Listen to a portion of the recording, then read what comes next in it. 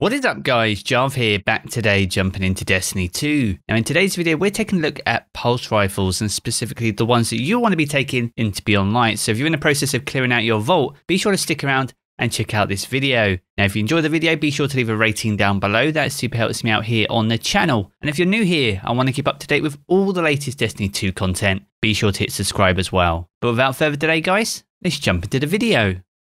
So over the last few weeks, we've been working our way through each archetype of weapon inside Destiny 2. We've done hand cannons, shotguns, sniper rifles, and auto rifles. And today we are covering pulse rifles. These are in an interesting place inside Destiny 2, and they'll be some of the go-to weapons when we reach Beyond Light. Now it's important to remember this is a legendary list. There are some amazing exotic pulse rifles inside the game, but these are not being sunset in any way. The aim with this list is to make sure that you have the ones that you need that are legendary, so you don't miss out on any that are being sunset before the end of the season. But with that being said, let's jump into our first pulse rifle in this video, and this is the Sacred Provenance. Now this is a legendary kinetic pulse rifle. This one is an aggressive burst frame though, so it's hard hitting and hits a 4-round burst. Now if you don't have this one, you can obtain it through the Garden of Salvation raid. We actually covered this in a recent video around thermal scopes, and this is partly why it makes the list today. Now a lot of the weapons from the Garden of Salvation raid have the innate ability to be able to highlight their targets, and as a result make it much easier to locate your enemies when you have poor visibility, whether this be darkness or when we land on Europa, a potential blizzard. Now if you're looking for the absolute god roll on the Sacred Provenance, it has some pretty incredible perks available to it. It has high caliber rounds and ricochet rounds. Both of those increase your range, except ricochet rounds will also improve your stability by +10. In terms of its main perks though, it has some pretty good options, especially in the middle column. You have a choice between Outlaw, where precision kills greatly decrease your reload time, but also Rapid Hit, where rapid precision hits will temporarily increase your stability and also your reload speed. And in the final column, if you're looking for an out and out damage increase in perk, the only real option on the Sacred Provenance is Kill Clip, where reloading after a kill grants you increased damage. So that's the god roll, but why is this one that you should be seeking out, especially ahead of Beyond Light? Well, if we look back to when Last Wish first launched, a lot of the aggressive frame pulse rifles were very popular, especially in the Riven encounter. They allow you to deal high damage from a safe distance, but also have some great perks that help reduce the downtime and also keep you in the fight for longer. The Sacred Provenance is no different. It has those key reloading perks that allow you to get back into the action as quickly as possible, but it also has Kill Clip, which rewards that reload with increased damage against your targets. Now the Sacred Provenance is a raid weapon. As we said, you obtain it through the Garden of Salvation raid, so as a result this one has a power cap currently of 1360 and will last you all the way up until season 15 at the end of year 4. So that gets us out of the gates in regards to pulse rifles. Now the next one on the list today is the last Perdition. This is a legendary energy pulse rifle. This one though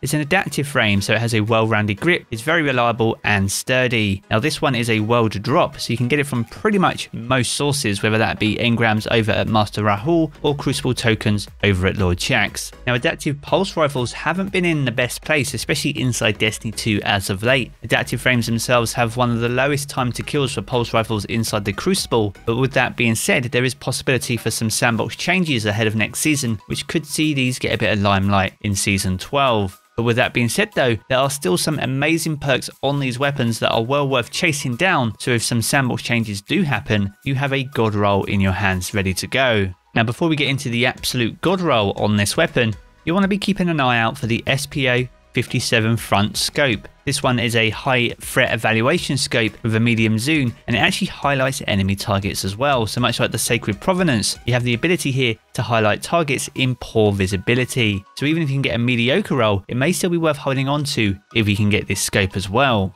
Now this weapon has a plethora of magazine options. Tactical mag is there, which will not only boost your magazine size, but also improve your stability and reload speed without any penalties across the board. If you're looking for the absolute god roll though, in Crucible, then accurized rounds, which will provide a +10 to your range, is where you'll be heading. In terms of the middle column, there are some interesting perks. Outlaw is there once again, where precision kills greatly decrease your reload time, but you also have a choice here between rangefinder and moving target, and those are very top tier perks, especially for the Crucible. And in the final column, you have some interesting options too. You have Kill Clip, like the Sacred Provenance, where reloading after a kill will grant you increased damage. But if you're looking for a good PvE gun, Rampage is a possible legendary trait here. And this is where kills with this weapon will temporarily grant you increased damage and stack up to 3 times. So if you can get Rampage and say Outlaw, you have a gun that has a very low downtime, but also has the ability to stack up increased damage. Now the last Perdition was reissued this season, so as a result, like the Sacred Provenance, has a power cap of 1360, so will last you the entirety of Year 4 all the way up until Season 15. Now sticking with adaptive frame pulse rifles, we move on to the Jian 7 rifle. This is a legendary energy pulse rifle as well. Again, an adaptive frame, but this one also is a world drop. So once again, you can get it through either engrams from Master Rahul, tokens over at Lord Chak's, or even gunsmith materials over at Banshee in the tower. Now this weapon is very similar to the last Perdition. It looks very similar in terms of its weapon frame, but it has some different perks available to it, which is partly why it makes this list. Now much like the last Perdition, it also can roll with the same scope, the SPO 57 scope, so be sure to keep an eye out for that one, as this will help highlight targets and improve the weapon's performance in low visibility. Now this, interestingly enough, will have the option to roll ricochet rounds, which improves its range and stability, as well as high caliber rounds, which provide a flat +5 to your range. Now in the middle column, it has some pretty interesting options here. It can roll Disruption Break, which is a very underrated perk for PvE. This is where breaking the enemy's shield with the weapon makes them more vulnerable to kinetic damage for a brief period. But it also can roll things like Grave Robber and full auto trigger system, and this is where holding down the trigger will fire the weapon in full auto. Now in the final column, we have some great perks too. We have Rampage once again, but also Outlaw is a potential option here. But a unique option on this pulse rifle is Swashbuckler, and this is where the weapon gains increased damage from melee kills and kills with this weapon, which stack up to 5 times. And that is a great option for this weapon alongside Dragonfly, which also is a potential role here. And this is simply where precision kills create an elemental damage explosion, making it great for ag clearance. Now this weapon was issued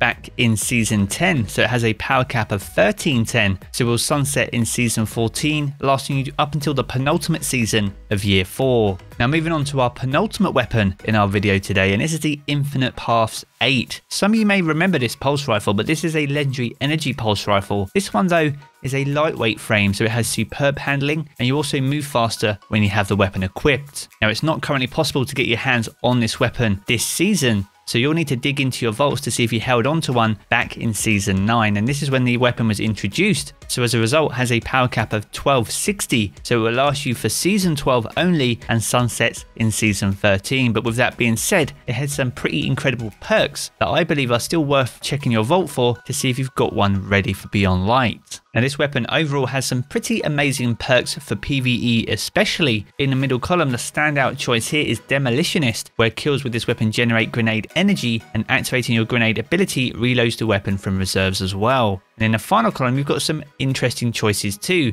Swashbuckler is there once again, but you have the choice of either Zen Moment if you want improved stability, which is very useful if you're on console, but the great perk here is Dragonfly, where precision kills create an elemental damage explosion. If you pair that with Demolitionist, you'll get many kills, and you'll notice that your grenade energy will return to you very quickly indeed, and that is a very powerful thing to have, especially inside PvE. Now out of all the pulse rifles in the video today, this is probably the rarest. Only 37% of Guardians actually have this weapon, so dig into those vaults to see if you held on to one from Season of Dawn. And the final pulse rifle for our video today, and one which is very obtainable, is the Cold Denial. This is a legendary kinetic pulse rifle. It's our first high impact frame of this video, and it's a slow firing high damage weapon, so the weapon is more accurate when you are stationary and you're aiming down sights. If you haven't managed to get hold of one of these, where have you been? You can get them from pretty much any Umbral engram, but more importantly, you can focus your Umbral engrams over at the Prismatic Recaster in the tower. So if you haven't got a God roll, at least you can focus your RNG to try and get your hands on one. Now high impact pulse rifles are in a very good place, especially after some of the sandbox changes ahead of this season. So the Cold Denial is in a very strong place across the board, especially in Crucible 2, and there are some pretty incredible and new perks available, only unique currently at least for this weapon. Now whenever ricochet rounds is on the table, that is the top tier option, and that is no different with this weapon too. And this will improve your range by +5 and your stability by +10. Now there are a few unique perks, as I said, on this weapon, Killing Wind being one of them, and that's a new legendary trait for the middle column. And this is where final blows grant you increased mobility, weapon range, and handling for a short duration. And that is very powerful, especially inside Crucible, and it's also very useful inside PvE. But the top tier one for me personally is Feeding Frenzy, and this is where rapid kills with this weapon will progressively increase your reload speed for a short time, and anything that can help reduce your downtime on a weapon is a good perk in my eyes. Now once again, the final column has some new unique perks. It has Unrelenting, where rapidly defeating targets triggers health regeneration. Guardians and powerful combatants count as more than one target. Now for me personally, that's a bit of a hit and miss perk. I don't see it proc all that often, so it's not the #1 choice for me, but let me know in the comment section your thoughts on that perk down below. But the standout ones, at least on the Cold Denial, is most definitely Swashbuckler or multi-kill clip. As we know, Swashbuckler is where the weapon gains increased damage from melee kills and kills with this weapon, which stack up to 5 times. But multi-kill clip is where reloading grants you increased damage based on the number of rapid kills made beforehand. And that's a perfect partner for something like Feeding Frenzy. Now this weapon was introduced in Season 11 this season, so has a power cap of 1360, so like many of the weapons in the video today will last you the entirety of Year 4 all the way up until Season 15. So there we have it, those are the top 5 legendary pulse rifles that I believe you should be taking into Beyond Light. And if you have any god rolls on these weapons, be sure to let me know what they are down in the comment section below. Now if you have enjoyed the video, be sure to leave a rating down below, that super helps me out here on the channel. And if you're new here and want to keep up to date with all the latest Destiny 2 content, be sure to hit subscribe as well. I'm going to jump back into the game as always guys, but I will catch you all again very soon.